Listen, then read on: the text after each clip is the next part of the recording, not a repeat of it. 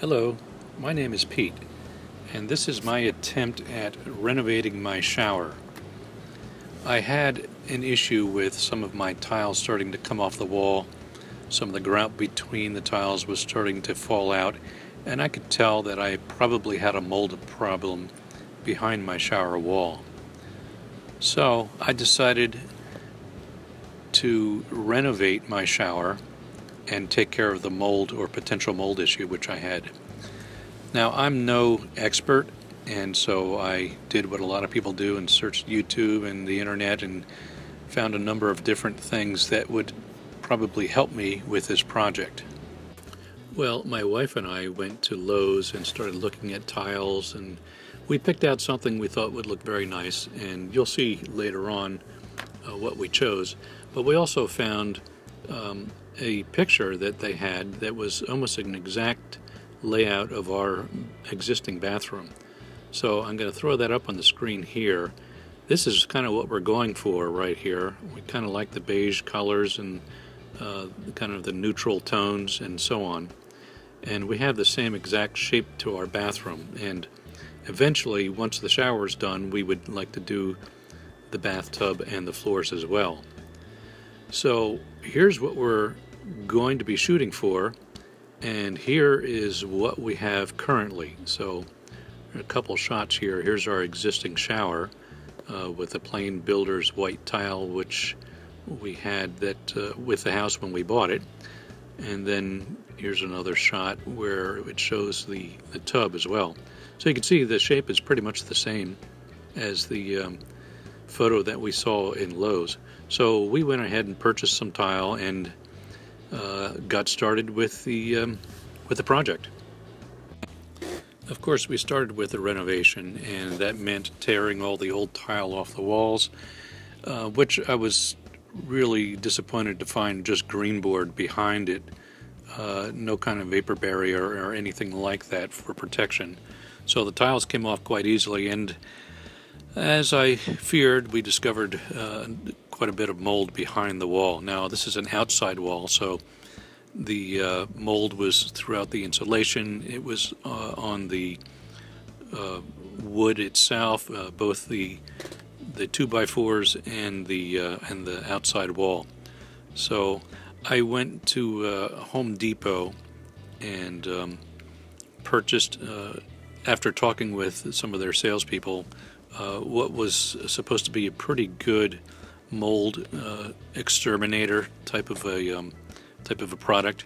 And so what we did with that is we sprayed the whole area with this mold treatment and scrubbed it. Now, obviously, you wear a mask with this, you cover yourself from head to toe, and you put a good heavy set of gloves on. So you don't want this stuff to become airborne.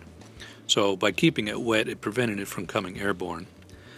So after we did that, we let it dry, and I hit it with Kilz, K-I-L-Z, and just to make sure that nothing would be released again, and we would have the mold completely covered.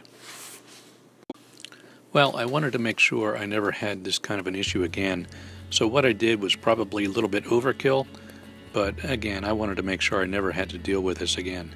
So what I did was I installed a vapor barrier. Now, first of all, I put new insulation back in the wall and got everything buttoned up again.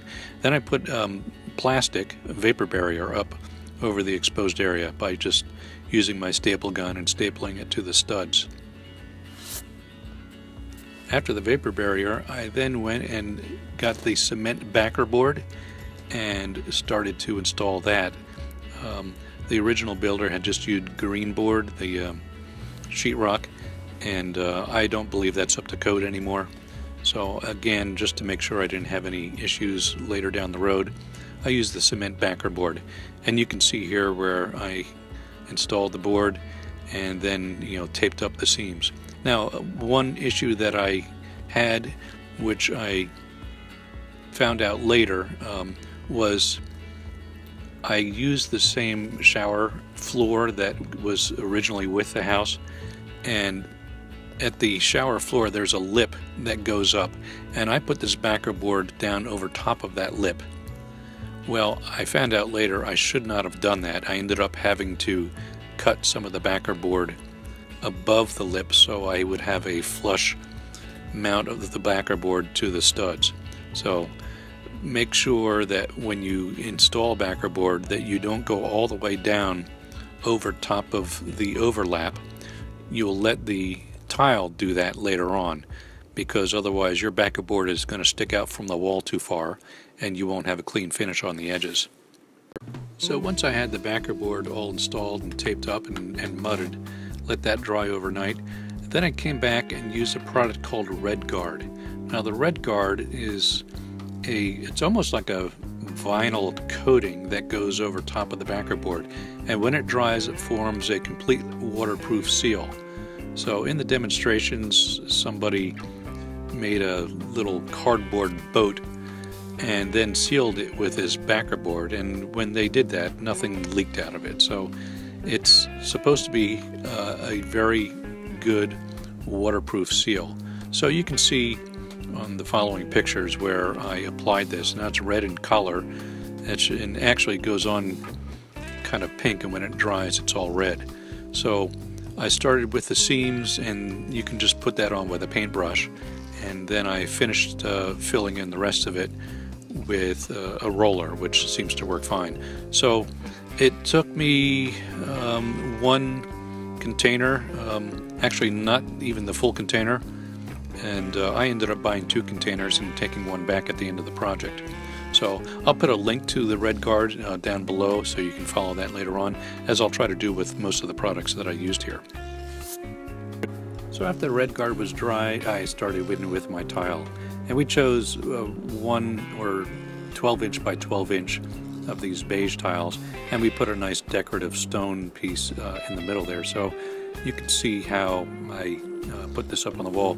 Now I'm obviously no expert in tiling, and I probably should have not left such a small piece in the corners that I had to fill using the cutter, which I bought from Lowe's as well.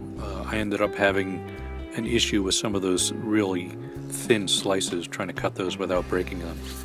But I was eventually able to get everything tiled. So you can see here where I've gotten both walls tiled, and then I used the like a border, a bullnose border around the edges for everything. And then I used a beige grout as well. Now this grout is supposed to be a grout that does not need to be sealed, so that's one of the reasons I bought it. But I think the finished product came out quite nice. So I reused my shower doors that I had originally, as this was supposed to be a project on a budget. I really couldn't afford to spend the money for new doors.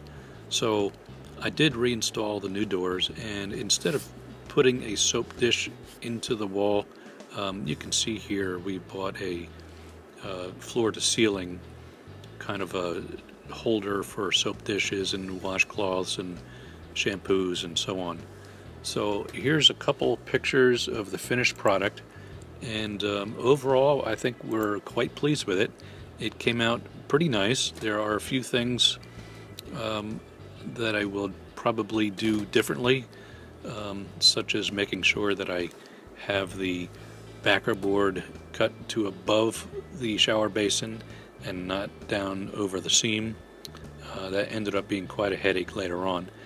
And so overall we're very pleased. I think it came out quite nicely. So I hope you enjoyed this. I plan to do some more videos of this project as I continue.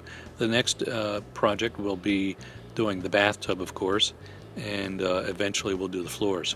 Now when we're done, we'll go ahead and paint the bathroom so that it's the beige color like we saw in the original photograph, and hopefully we'll end up with something that works out quite nicely. So I hope you enjoyed this. If you liked what you saw here, or you have any questions, again, I'm no expert at this. This is just the way I did it. So if you have any comments, feel free to leave them below. I won't be offended if anybody kind of rips apart the way I did things here. If anything, it'll help me learn, so the next time I have to do something like this, I'll have a better idea. So if you like the video, go ahead and hit like, and go ahead and subscribe. It would really help me out. Thanks for watching.